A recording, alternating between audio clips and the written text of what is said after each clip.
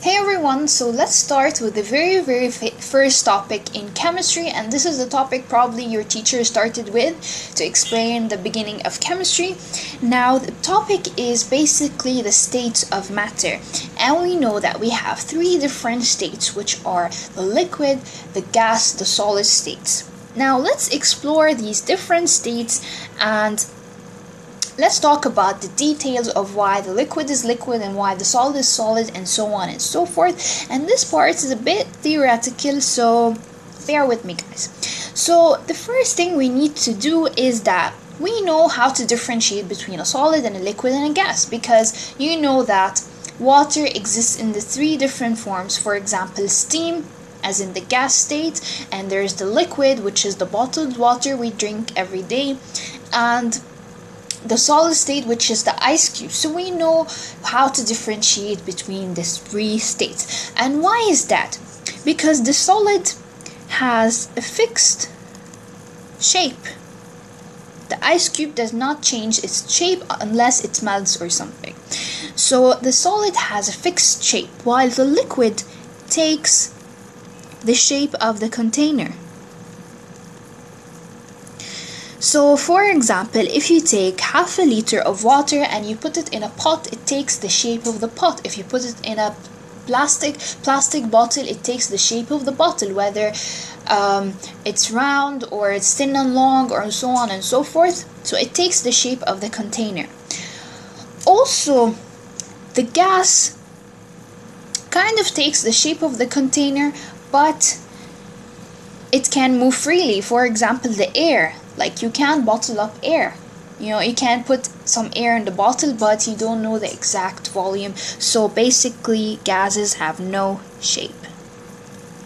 So that's the first thing you guys need to know about the three different states, which is the shape of the state itself. Now let's talk about the forces of attraction. Now, as you see here in the diagram, the atoms in the solid state are very compact, they're stuck together, there is minimal space, while in the liquid they're more freely to move and there's a bit of a space. Now in the gas, they are the most free particles out there, they move everywhere and they have so much energy.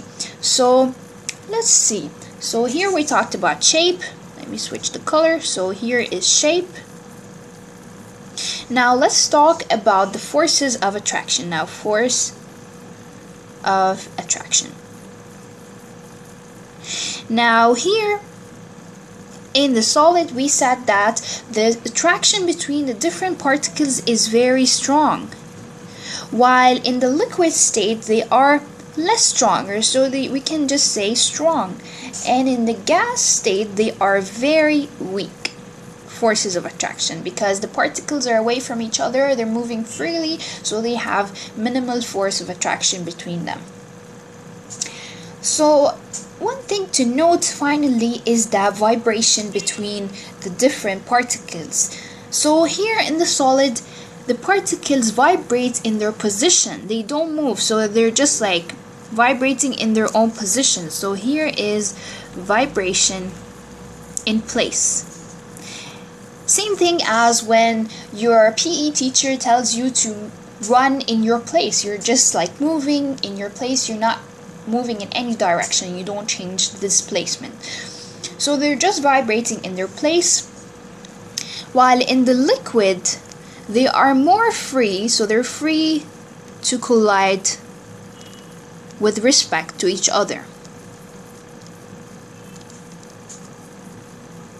Now, in the gas state, they're just colliding randomly and so on and so forth. So this is the random motion. So that's it for the different characteristics of states of matter. We talked about the shape. We said that the solid doesn't change its shape, while the liquid takes the shape of the container and the gas has no shape. And then we talked about the forces of attraction. We said in the solid, as we see in the diagram, that it's very compact. There is a very strong force of attraction. Unlike the liquid has a strong force of attraction, but not like the liquid, it's a bit less. And finally, the gas has very, very weak forces of attraction because it moves freely and randomly everywhere. And finally, we talked about the vibration. We said that the solid state particles vibrate in their place, while the liquid, they are more free to collide past each other, and the gas is the most random motion.